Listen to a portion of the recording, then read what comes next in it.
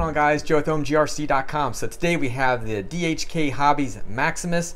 It's my boy Brian's, and he's been sick for a little bit, and he's like, you know what, if you can, just go ahead and, maybe you can work on it. So I was like, all right, man, we'll go ahead and do that. He's got a little kid that's just into preschool and bringing home the germs, so he's been sick a lot. I told him he was going to be. Been there, done that. Glad it's over with. So let's go ahead and take a look at this truck. Oops. So what we got going on here is, go ahead first, lots of loose components as far as in the steering linkage. So all that on both sides of it, just all loose. So I'm gonna go ahead and tighten that stuff up. I'm gonna use probably a little bit of nail polish.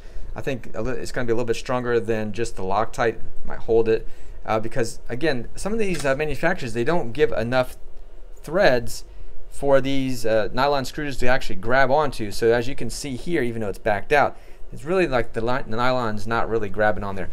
So anyway, and let me go ahead and show you guys what I'm doing with the front. I'm gonna just do a time lapse on that part of it, but I do have it here. Just the part number I'm going to be using. This is the front differential. It's front and rear, same thing. Maybe these steering arms, I'm going to take a look at them as well, because the fact that he's got one it's loose here, but honestly I think it's a screw. So I'm going to go ahead and take a look at that as well. But and I'm going to show you this clicking noise. So let me show you that real quick. All right, so here's the noise that it's making.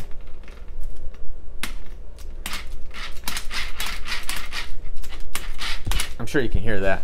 So that's what's going on. That is the front differential. We did replace the center differential. You can see there's a little, I don't know if you can really pick it up or not. It definitely is wobbling, this C-cup that's here, what have you. Place it. They're pretty inexpensive parts anyhow. So I'm gonna go ahead, like I said, time lapse tearing this all apart, because I've never torn this apart anyhow, but it's gonna make it quicker, and then get into actually get this thing fixed, and then going over fixing our steering linkage.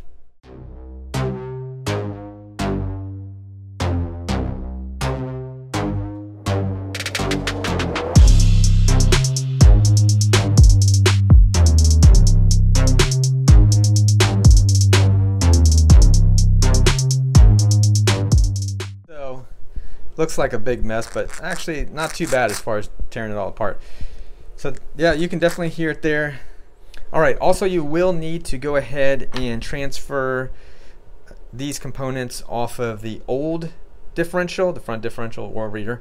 Take those off, and transfer them over to your new differential. All right, so now that I got it all reassembled, as far as that front differential, not really that hard to do. Anyway, everything is good as far as that part goes. Now it sounds like the gear mesh is a little bit tight, so I might readjust on that part of it.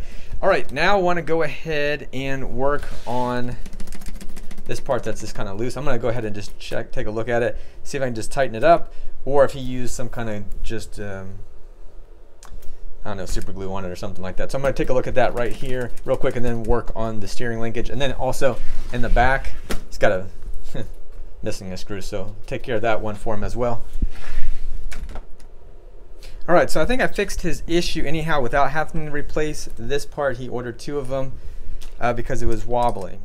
I did fix the back bumper, put a screw through there. Actually put a little bit of nail polish because the threads on it were a little bit, almost kind of get stripped. So I did that on that. And then I fixed the steering on this thing.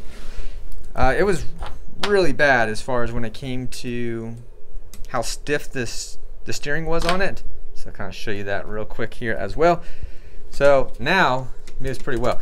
The only thing I'm going to keep an eye on here as things dry over 24, 48 hours is to make sure that these screws, I can't undo them just with my hand. I want to make sure that they're on there firm. I don't want to move anymore. So that's that. But all in all is well. Hopefully, I'm just trying to help him so the screws don't keep backing out. That is annoying.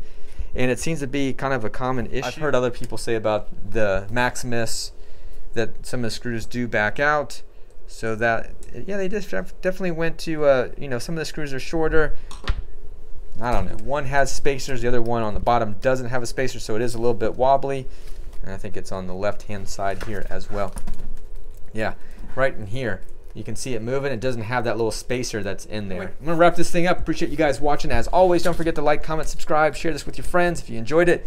And I'll catch you on the next video. You guys take care. Thank you for watching.